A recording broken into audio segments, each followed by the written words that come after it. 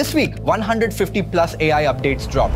I sorted through them all to find the top 10 that actually matter. Every week, I do this wade through the noise so you don't have to. And here's what I've learned. Most AI news is just hype. But this week, 4 things genuinely changed the game. OpenAI made their 399 rupees per month plan completely free in India for an entire year. Google dropped coordinated updates across quantum computing and robotics all at once. Claude launched desktop apps that work while you sleep. And a 16-year-old got arrested because AI thought his Doritos bag was a gun. Let's break down all 10, starting with the companies making the biggest moves. Quick thing though, I've got a weekly newsletter where I break down all the latest AI updates, the tools worth trying, and the ones you should skip. It's completely free, and honestly, it's the best way to stay ahead with all this AI stuff. Links in the description below. OpenAI just did something pretty wild. ChatGPT Go, you know their 399 rupees a month plan. It's completely free in India for a full year, starting November 4th. And I'm not talking about some sketchy trial that charges you later. And you're getting the good stuff, GPT-5, 10 times more messages than the free version, 10 times more image generation, 10 times more file uploads. The free tier barely lets you do anything. This is way better. But here's what's actually happening. India is their second biggest market after the US. India is an incredibly important market for AI in general, for OpenAI in particular. It's our second biggest market. Tripled users here in the last year. And everyone's fighting for Indian users right now. Perplexity teamed up with Airtel, giving 360 million people free Perplexity Pro. Google made Gemini Pro free for students. So OpenAI looked at all this and just said, you know what? Free for literally everyone. While OpenAI is doing this, Elon Musk just declared war on Wikipedia. He launched a brand new AI-powered encyclopedia called Grokipedia. And he's already bragging it's better than Wikipedia, and also that the upcoming version 1.0 will be 10 times smarter. According to him, the goal of Grokipedia is to deliver the whole truth and nothing but the truth. Grokipedia launched with 885,000 articles. That's tiny compared to Wikipedia's 7 million, though every article is written and fact-checked by X's AI. Can a robot encyclopedia outsmart millions of humans? Grokipedia is already getting attention for challenging biased information online. Supporters say it finally goes deeper on sensitive topics without filtering opinions. But critics challenge this view. They say some articles are clearly biased. The search sends you to weird pages and they're sneaking in controversial statements. There are also concerns that many pages look heavily inspired by Wikipedia, just without the proper citations. Experts warn that even if the AI is trying to remove bias, it might just be swapping one bias for another. So the real question is, can an AI encyclopedia truly stay neutral? Time will tell, but for now, Google dropped some major news. Google quantum chip, Willow, just solved a quantum computing benchmark 13,000 times faster than regular computers. Here's why that matters. Some problems are so hard that normal computers would take forever to solve them. Think drug discovery. Finding new medicines requires running millions of calculations, stuff that would take regular computers years. Willow does it in minutes. They're calling the algorithm quantum echoes, and the results are verifiable. We're watching the moment quantum computing goes from theory to reality. Next up, while Elon and OpenAI are literally fighting on Twitter like it's high school drama, Google just quietly dropped 4 massive announcements. And like, nobody's even talking about them. Let me tell you what they did. First, they helped cure cancer. Google's Gemma 2-based AI model just discovered a new drug combination that makes tumors 50% more visible to your immune system in lab tests. Scientists at Yale and Google DeepMind tested it on actual human cells, and it worked. Next, robots. Google DeepMind just launched Gemini Robotics 1.5, and they're basically bringing AI into the real world, like robots that can actually help you with stuff in your house. But here's where it gets wild. Gemini Robotics 1.5 has something called as Thinking VLA. Before taking any action, the robot generates an internal monologue in natural language. It's literally talking itself through the task. This makes it way better at multi-step tasks like folding origami, packing lunch boxes, or preparing a salad. visual, instruction, action, and task generalization. Gemini Robotics 1.5 dominates everything. Next up, well, Google is building its second biggest data center outside the United States in India. And before you go, another office just for the sake of it. No. Google dropped $15 billion on India, and it's about to completely flip India's economy upside down. So what's Google building? They're partnering up with Adani Group and Bharti Airtel to build a 1 gigawatt AI facility in Vizag. I used to take this train through the south of India, and there's this town called Vizag. It's a beautiful coastal town. Growing up, and we announced ever AI investment outside the US, a $15 billion, 1 gigawatt plus data center, 80% powered by clean energy with subsea cables going in. It's an entire campus powered by renewable energy. The best part, it's set to create thousands of jobs, opening up massive opportunities for us in India. Google has decided to make learning fun. Okay, imagine this. Google just turned your boring study notes into an anime. No, I'm not joking. NotebookLM just dropped 6 brand new visual styles powered by Nano Banana, and trust me, students are flipping out. NotebookLM already had the video overviews that turned documents into narrated videos. But let's be honest, they were pretty basic. But now you can create watercolor, anime, whiteboard, retro print, heritage, and papercraft. All you do is upload your lecture notes, hit video overview, and pick your style. The AI isn't just slapping random images on the slides either. It reads your content and creates contextual illustrations that actually match what you're learning. I mean, wow. But wait, there's more. Google's also introduced a brief format. Need a quick rundown? Choose brief and get bite-sized insights. But if you want the deep dive, you can go with Explainer, and it connects all the dots across your sources. You decide how much you want to absorb. Genius, right? And did I mention this is going to be available in all supported languages? Pretty global, if you ask me. But Google also has its eye on the real issues. Next up, Google just dropped vibe coding in AI Studio powered by Gemini models. It's basically drag and drop app creation. Think of it as if Figma and a developer had a kid. There is something called annotation mode. You click on any part of your app and tell Google what to change. And if you get stuck while brainstorming, simply hit the I'm feeling lucky button, and Google gives you random app ideas to get you started. There's also an app gallery now, full of project ideas you can preview, learn from, and remix into your own creations. Just click build and start talking. You can literally build a full app by pointing at things and talking. That's insane. While Google was dropping all that, Anthropic quietly made that might be even smarter. Claude is now on a desktop, available for both Windows and Mac. This means with one keyboard shortcut, Claude pops up over whatever you're working on. No context switching, no losing your flow. Drag and drop any doc, spreadsheet, or slide into Claude for instant summaries, edits, and analysis. And here's the game changer: desktop extensions. These let you connect Claude to your local tools and files through something called the Model Context Protocol. Claude can now read your project files, run your code, and access your databases with your permission. Of course, the setup is dead simple. Download from Claude.ai, install it, sign in with your account, and you're done. If you think this will make your work easier, let me tell you about Claude Skills. Here's why Claude Skills could change how you work. They're folders containing instructions, scripts, and resources that Claude automatically loads when you need them. You can now build custom skills to teach Claude specialized tasks. Claude scans available skills to find relevant matches. When one matches, it loads only the minimal information needed, keeping Claude fast. Multiple skills stacked together automatically. This is an AI that finally remembers how you work. Next up, they moved Claude Code to your browser.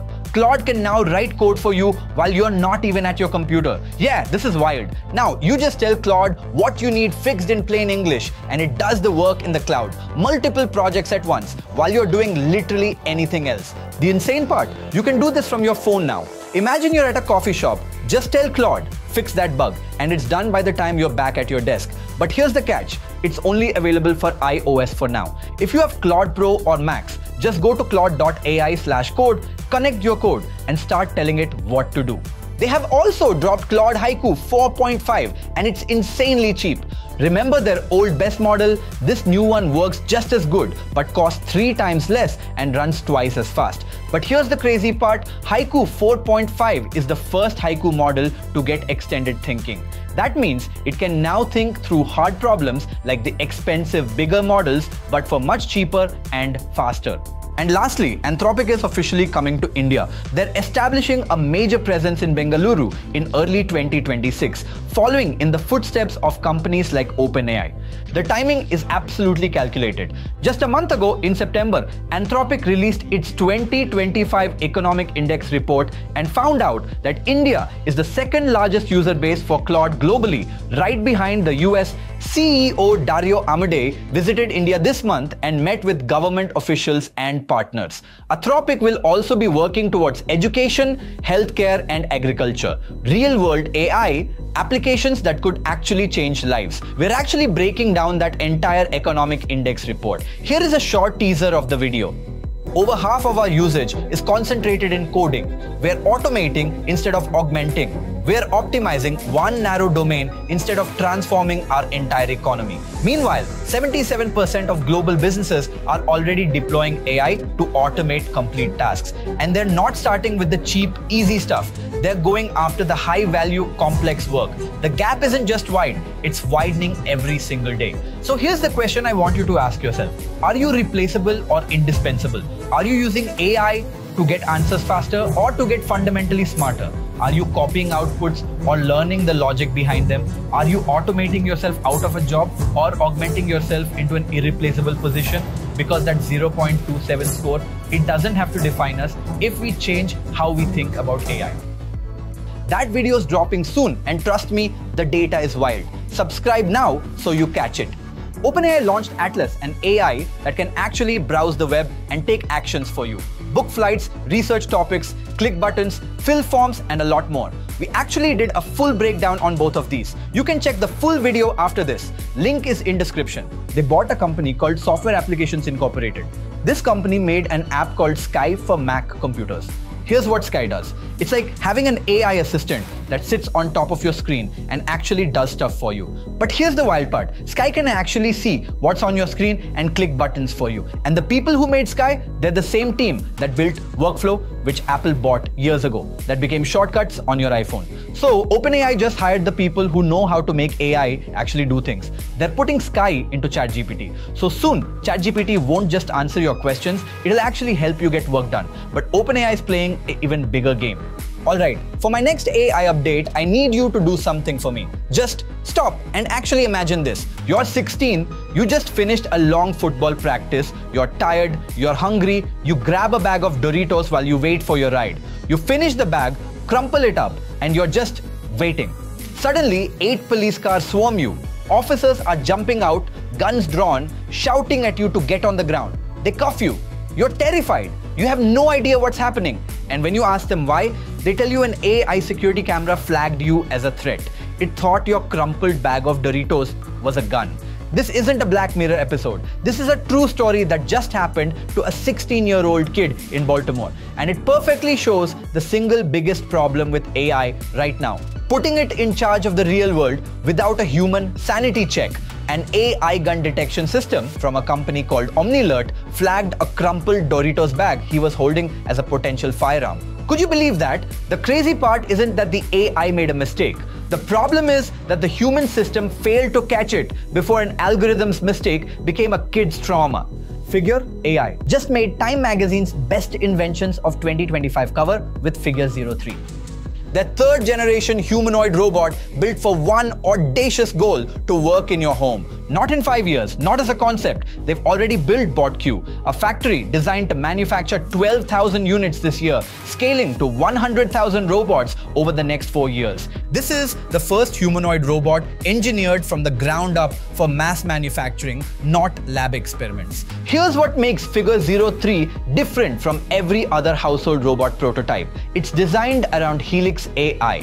It's a Figure's proprietary vision language action system that lets the robot learn directly from humans and reason through real-world tasks. The hardware is purpose-built to enable this AI. Figure 03 features a completely redesigned sensory suite with cameras delivering twice the frame rate, 1/4 the latency, and 60% wider field of view than Figure 02. Each hand now has embedded palm cameras that maintain visual awareness even when reaching into cabinets or working in confined spaces where the main cameras can't see. The hands themselves represent a major leap. Each fingertip sensor detects forces as small as 3 grams, that is the weight of a paperclip. This precision lets Figure 03 distinguish between a secure grip and an impending slip before it happens, enabling fine-grained control over fragile or irregular objects. The robot is 9% lighter than Figure 02 with significantly less bulk, making it easier to navigate household spaces. It's covered in soft, washable textiles instead of hard machined parts, with strategically placed foam to protect against pinch points. And it charges wirelessly. Charging coils in the robot's feet let it step onto a pad and charge at 2 kilowatts, meaning it can automatically dock and recharge throughout the day without human intervention. They're hiring human pilots who wear VR headsets and perform household tasks, generating massive training datasets for Helix AI.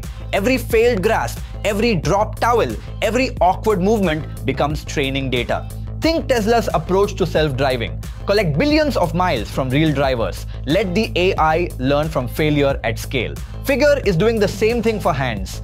Alibaba dropped Qwen 3 wheel, and it's wild how small this thing is. There are 2 versions, a 2B model and a 32B model. For context, GPT and Claude are way bigger than that. Here's the crazy part. Qwen 3 VL 32B is beating GPT-5 Mini and Claude 4 Sonnet in science problems, video understanding, and agentic tasks. Think about that. It's like a 9-year-old beating the world chess champion. Researchers from the MIT Media Lab have introduced a new frontier in personalized technology called neuroadaptive AI. Available in the form of a headband, their system, dubbed NeuroChat, is the first system to directly integrate an LLM like GPT-4 with real-time brain data.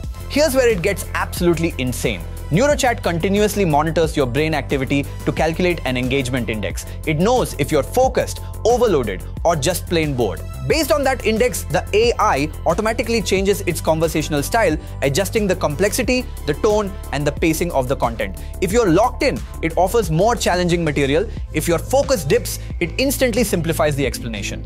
But here's the tiny catch. A pilot study showed NeuroChat massively increased user engagement, both measured and self-reported. But they didn't see an immediate difference in short-term learning outcomes like quiz scores. So this technology does not make you smarter overnight. It only simplifies learning for you. This study proves that the future of learning is accessible.